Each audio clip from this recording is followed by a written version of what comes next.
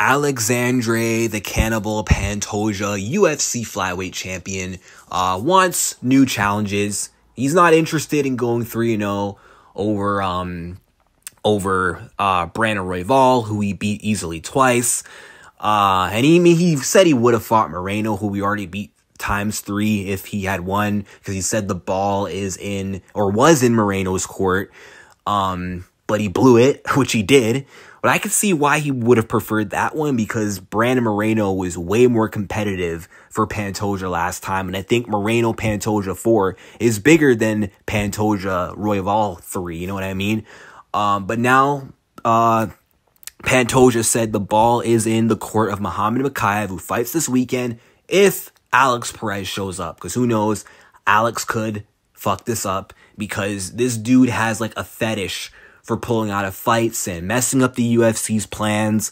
I mean, ever since getting choked out by Davis and Figueiredo, Alex Perez is like pulled out of 10 fights in a row. It took him 2 years to come back, gets choked out by Pantoja, and has not fought since the Pantoja fight. He's literally fought 2 times in the last 4 years. So do not be surprised if he misses weight, and then the fight gets called off. Although I feel like Mokaev would still take the fight, even if Perez comes in overweight. Still, do not be shocked if it doesn't happen. Perez could mess this up. Mokaev could have no fight and then no claim to a title shot. I mean, beating Perez isn't really a win that's gonna get, or isn't a win really worthy or warranting of a title shot. But I get why Pantoja wants this, because again, flyweight needs new challenges. We've had enough rematches in the title picture already.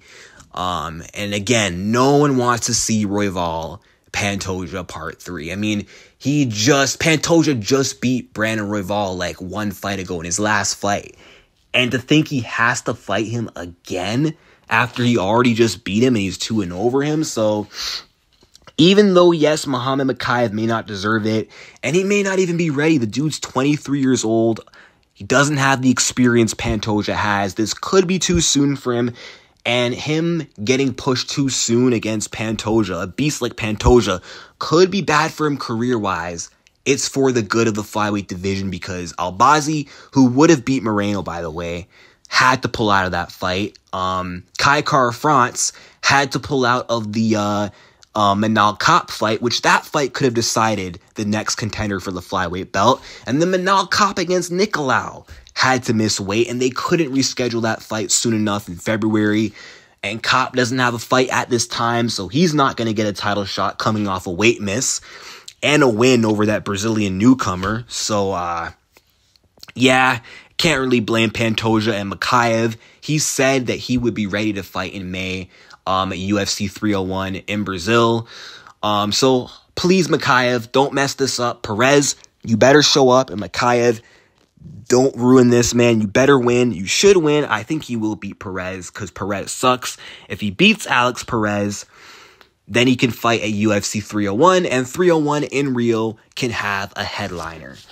Because if the fight doesn't happen this weekend, or Mokaev loses, then flyweight's kind of screwed. UFC 301's kind of screwed, because who else is going to headline? I mean, maybe they'll just have to do maybe they'll have to do Pantoja Royval 3, but no one's interested in that fight. The champ isn't interested in that fight. He wants to fight someone else. So hopefully all goes well. Hopefully Mokaev's fight goes through, he wins, and then they immediately book him to fight Pantoja in Rio de Janeiro, Brazil. Do I think Mokaev would win? No, I don't think he'd win. I think he's a bit too young, a little too inexperienced, maybe too soon of a push. But again, it's for the good of the flyweight division. And in the meantime, while getting that fight over with, the flyweight division can get a chance to actually sort itself out. With that being said, though, let me know what you guys think in the comments.